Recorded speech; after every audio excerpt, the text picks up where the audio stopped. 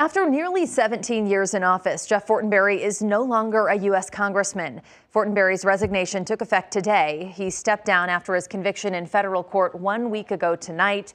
He could face a maximum 15 years in prison for lying to the FBI about a foreign campaign donation. Sentencing is June 28th. Now, Nebraska must fill the seat for its first congressional district. To get the ball rolling, Governor Pete Ricketts must call for a special election.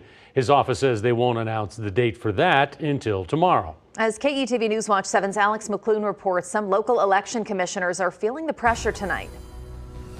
Fortenberry's resignation took effect as Congress adjourned tonight, but that didn't happen until a few hours ago. So the governor's office delayed its decision until tomorrow. We will wait till tomorrow. Until then, election commissioners across District 1 wonder when this election will be and how it'll work. Answers that Fred Mitty is waiting for in Dodge County. Special elections like a school district bond issue, they can be by mail.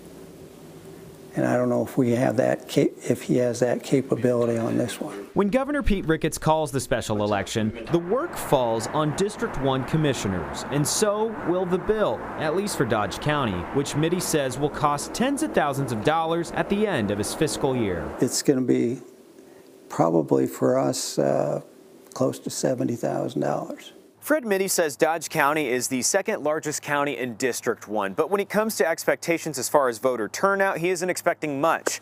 Recently, when the county voted on the recent school bond, only about 35% of the county voted by mail. It's a lot of work for a winner who only holds office until January. Mitty and commissioners spent Thursday scanning websites, waiting for the word, and maybe some help. I wish they could figure out a way that they could use American Rescue Plan money or something to reimburse us. 3 candidates announced their intentions to run in this special election, including State Senators Mike Flood, Patty Pansing-Brooks, and Air Force veteran John Glenn Weaver. Each party will have to nominate one candidate to appear on the ballot.